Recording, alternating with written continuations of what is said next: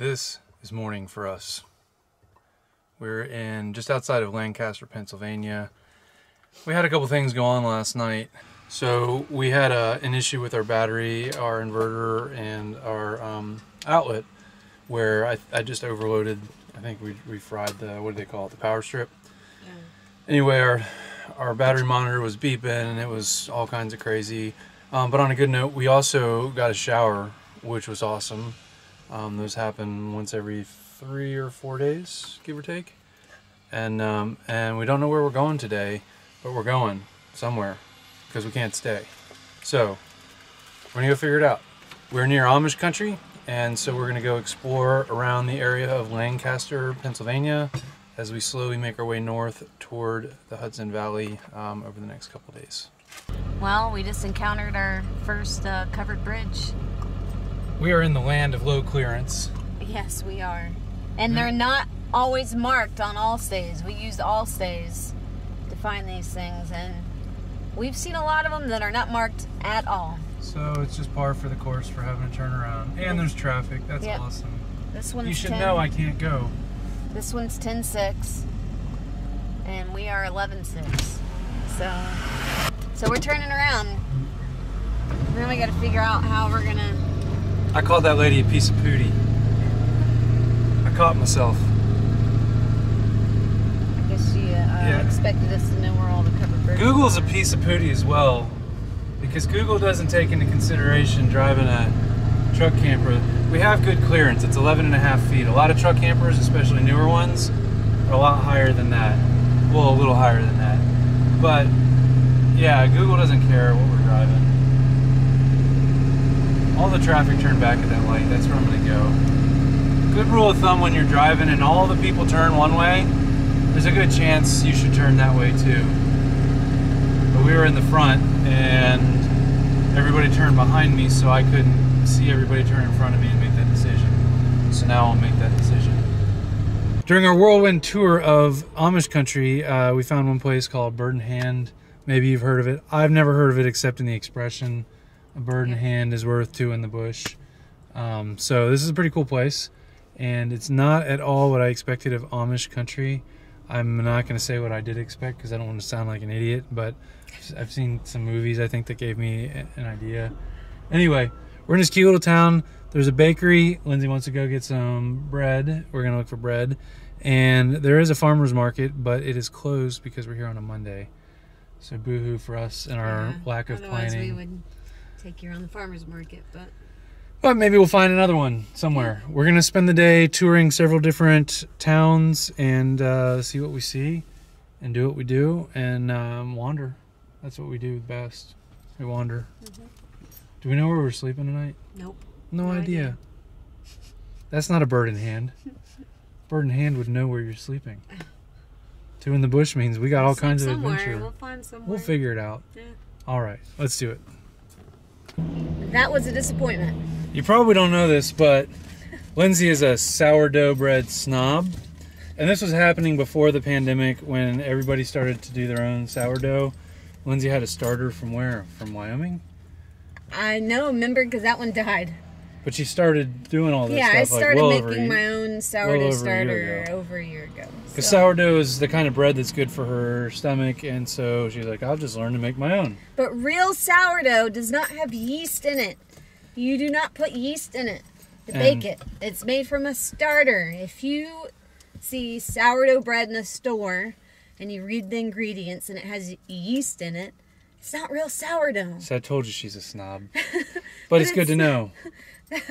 It's good to know. Trader Joe's actually has real sourdough. They're like one of the only stores that I've seen that has actual real sourdough. We have a puppy. I don't know if you know that. But I don't know if there's... I want to buy from like a real bakery. That was like a fake bakery. Yeah, we're not going to badmouth things. It was like really fancy. And No. Only things we badmouth is Washington, D.C. I want to buy from like... You know, be kind. Sorry, but I want to buy from like a real homemade, like, you know, country, like family-owned looking, old-fashioned kind of store. I thought it was going to be that. But. So that's what we're going to be looking for. And our next stop, you're really going to love this if you're as immature as I am. We are on our way to Intercourse. Intercourse, Pennsylvania. It's just down the road. You probably heard of it. You probably heard of it. It does have double meaning. I mean, yeah. Okay, get on. See, I told you I'm not mature. I can't handle saying the word intercourse without laughing. It's like Chucktown Intercourse. Man, this is why you got to travel, because you go to these places you never really knew you'd have such fun. Anyway, so we're going to Stop. I can't do it. We're gonna go drive down the road. We're going to Intercourse, okay? We're gonna go see what's there. I even laugh when you say it. It's gonna be my Intercourse. We're going to Intercourse. Okay. I don't know what's so funny. I don't know either. But we're going. All right, we'll be back later. This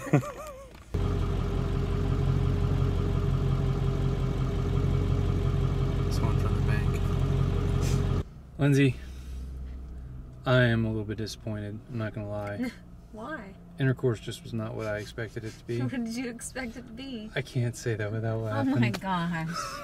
Stop. I don't know. We just like kind of breezed through there. There wasn't a lot of like. I mean, there were little shops and tiny things, little but town, yeah. But yeah. So we are back on the 30, headed toward Lancaster, and there's this really beautiful little loop. I'm going to put it on a map for you to show you kind of the towns in southern Lancaster County. Lancaster County is where you want to go if you want to see the Pennsylvania Amish, because that's where all these little towns are.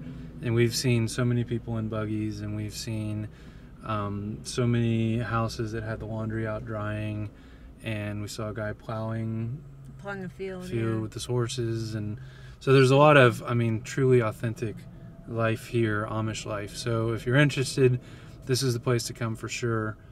Our plan is to loop back into Lancaster, and then we're going to go, we got some errands to run, but then we're going to run up into the northern area of Lancaster County a little bit. There's a couple more towns that we'll visit, and then we're going to make our way out. Really, really brief. It's kind of what, I didn't know what to expect, and so I'm not like one way or the other. And the weather's not terribly awesome right now, so it's just kind of a cruising day. Yeah, it's been nice so far. How nice. Gosh, this is so pretty.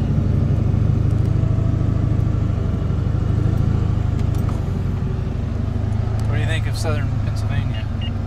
Pennsylvania has just been like amazing. It's so beautiful. I've loved everywhere we've been here. It's just blown me away. Yeah. I don't know about northern Pennsylvania. I like that farm. Hey, Lindsay, you know where we are right now? We're in paradise. We are in paradise. I love the names for the towns around here. Bird in Hand, Paradise. I can't say it. They just got some cool names. But I think this is what Guns N' Roses was singing about back when I was a kid, and you were like a littler kid. It was Paradise City. I'm pretty sure they were talking about Paradise City, Pennsylvania, in the heart of Lancaster County, Amish country. They take me down to the Paradise City where the grass is green and the girls are, well, I don't know that you can judge one Amish woman from another, because, I mean, they dress alike to not invite pride into their lives. So I don't know how they rated and whether they were pretty or not, but I really do think Paradise, Pennsylvania is what Guns N' Roses was singing about. What do you think? I'm not sure about that. Another instance of, I just feel with my gut. Sometimes I'm right, sometimes I'm wrong. I'm okay with being wrong sometimes. It's just, I like to be right more than I'm wrong. I feel really, really right about this. Okay, well, maybe it is what they were singing about. Look at that, a big windmill. Paradise. Dutch Delights. Paradise City. Take me down to the... Don't, YouTube, don't do it. Don't Yep. ding me. Don't ding me, YouTube. Can't sing it. We have just pulled into the town of Lititz.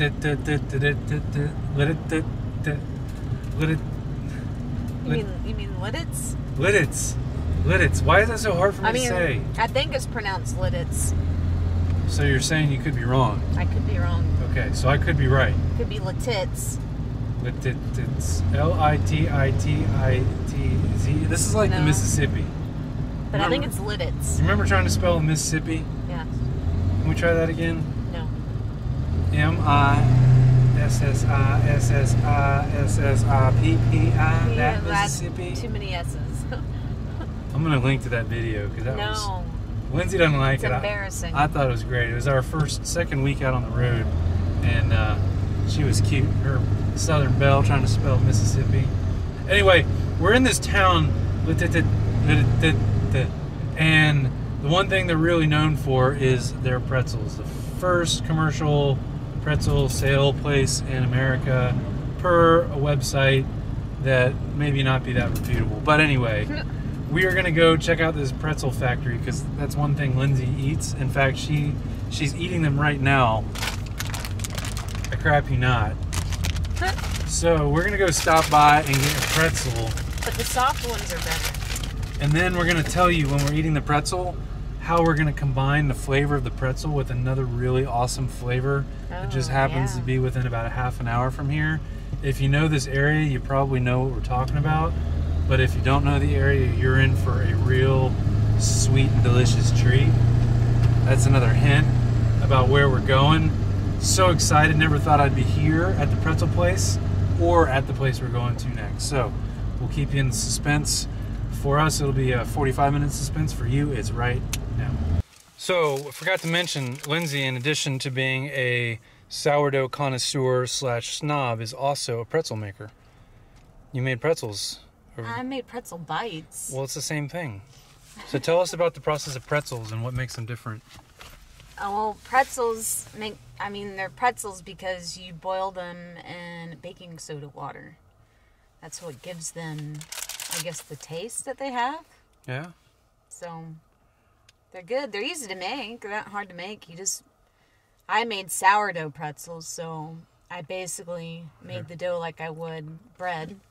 I let it sit overnight and ferment, and then they rose, and then I made them into like long tubes, I guess, or I rolled them into long strips, and then I cut them, and then I boiled them in baking soda water. They were really good. They turned out pretty good.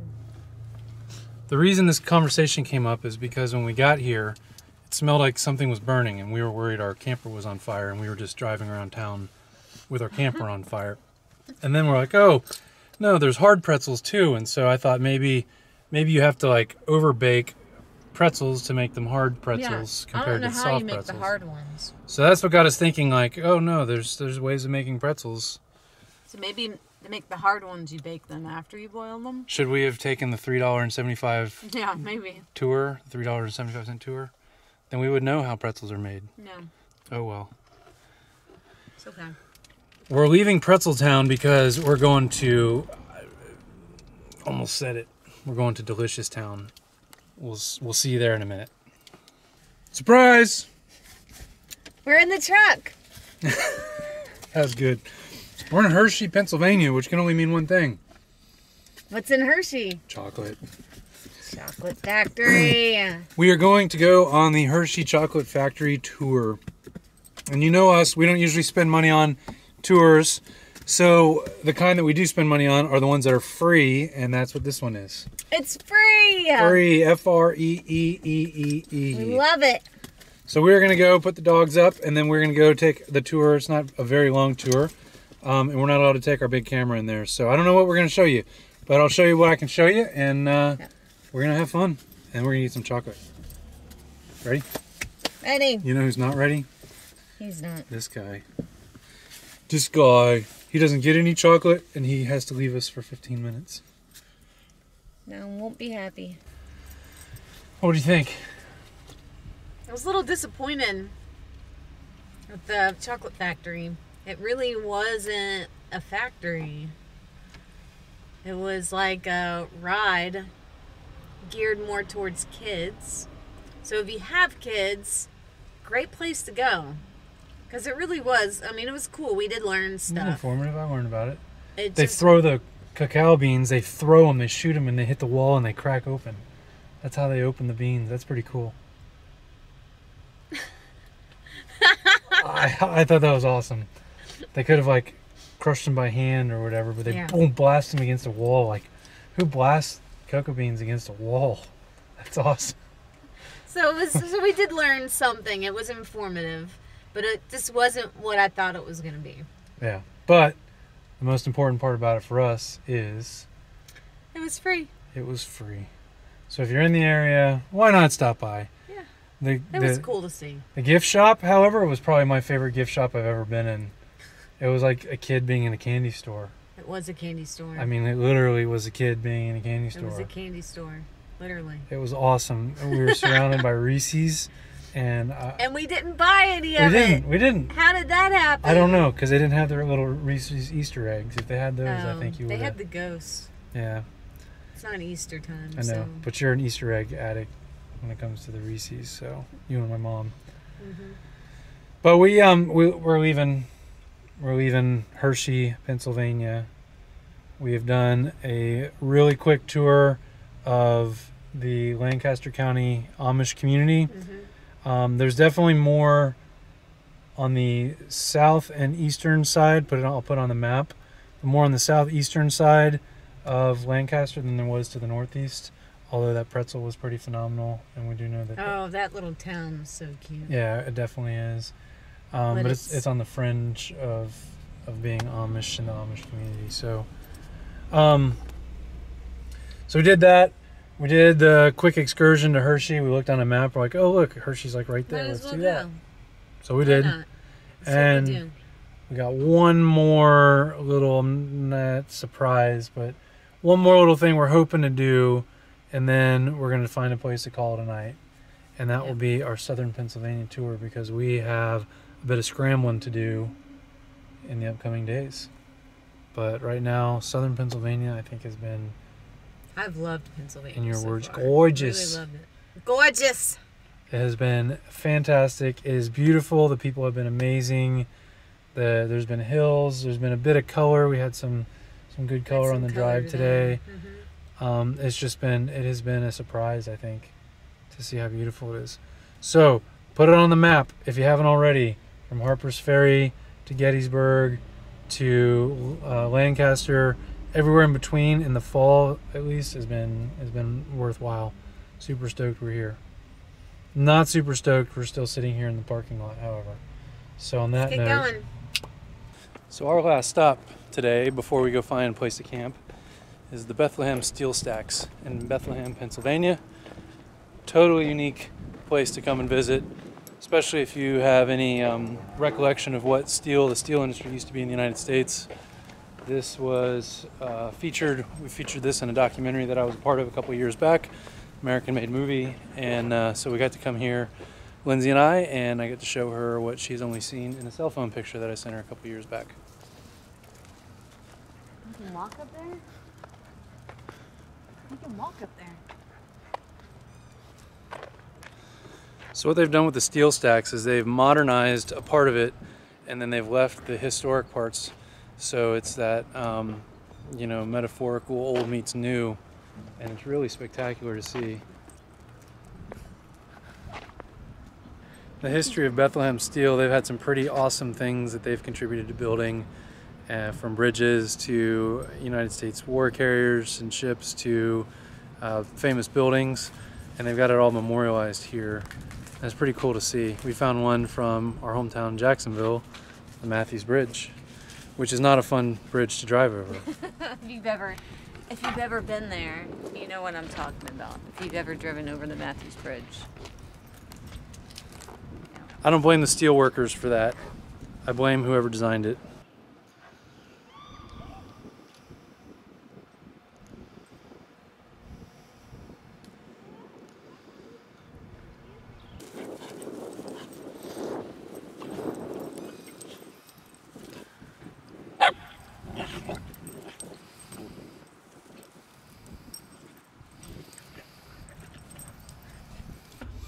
So I'm going to wrap the day by talking a little bit about fear number 4 for me.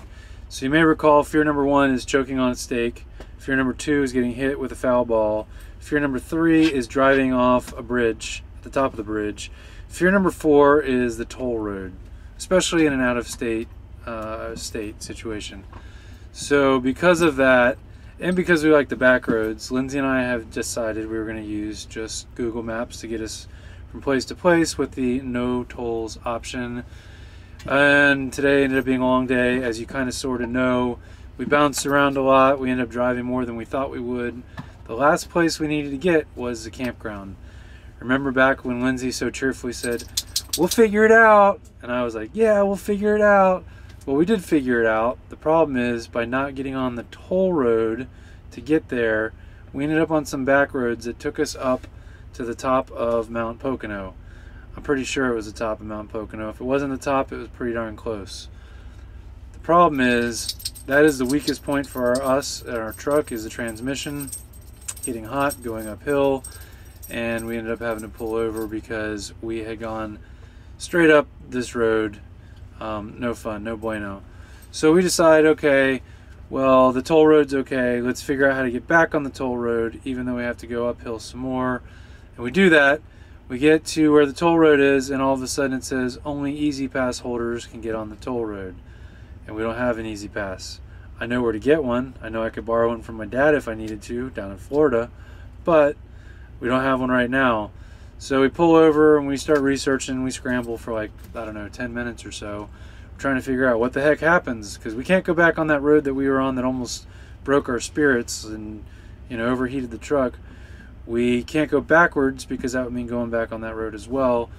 We have to get on the toll road, but are they going to fine us $1 million because we don't have an Easy Pass? So we researched it for a little while, and then we said, you know what, we got to go. We got to do this. So we did it. We got on there. It was a nice toll road. Thank you, Pennsylvania. Beautiful toll road. I think it was 476 north, something like that. Took us between Allentown up towards Scranton. We are now just south of Scranton. We decided, instead of staying at a beautiful state park in the middle of the mountains where the dogs would have all kinds of room to go explore, we could hike trails in the morning, we could do all kinds of amazing stuff. Instead, we decided to stay at a truck stop, because that's what you do when, 1, you're living off of $40 a day, 2, you're really stressed out, and 3, you shouldn't be driving anymore anyway. So we took ourselves off the road. We're at a truck stop. You might be able to hear it. In fact,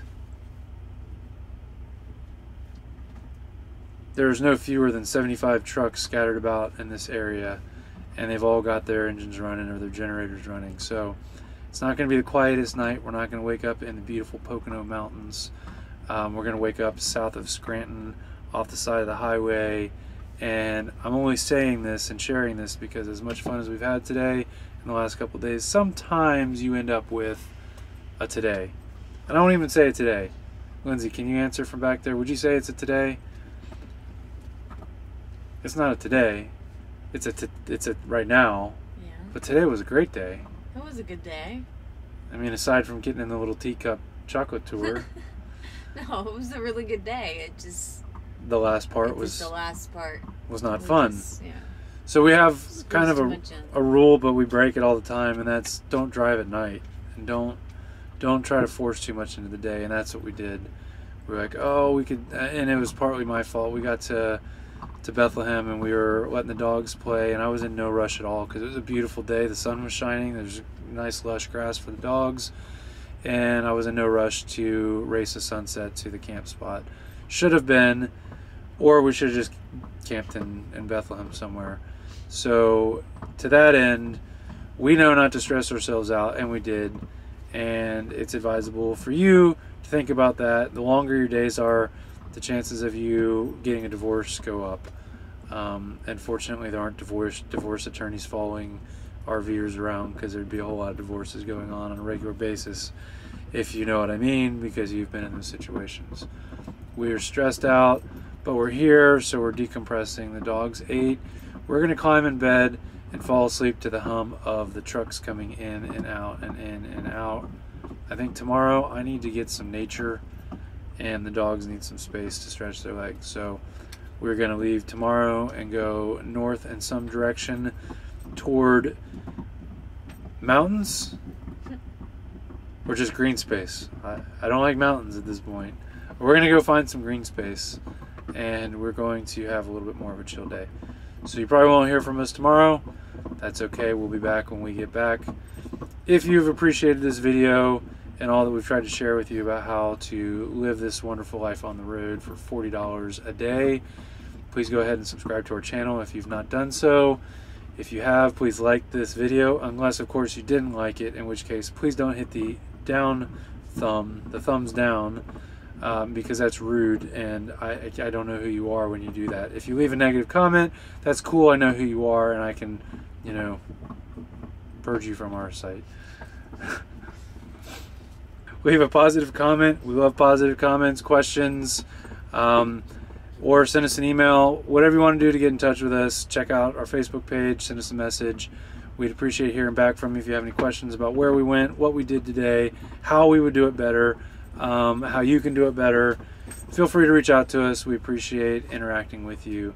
Thanks again for watching this video and being a part of our journey. We will see you when we see you.